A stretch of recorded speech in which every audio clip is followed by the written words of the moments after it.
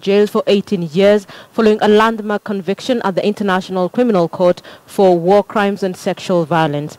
Bemba, a former vice president of DR Congo, was convicted in March of crimes committed in the neighboring Central African Republic in 2002 and 2003. He was accused of failing to stop his rebels from killing and raping people. Bemba's lawyers have already said they will appeal against his conviction.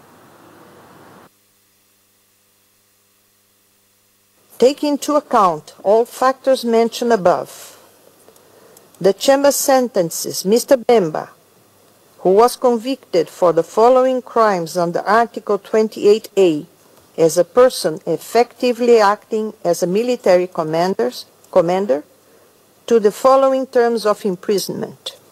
Murder as a war crime, 16 years of imprisonment. Murder as a crime against humanity, 16 years imprisonment. Rape as a war crime, 18 years of imprisonment. Rape as a crime against humanity, 18 years of imprisonment. And pillaging as a war crime, 16 years of imprisonment. The Chamber considers that the highest sentence imposed, namely 18 years for rape, reflects the totality of Mr. Bemba's culpability.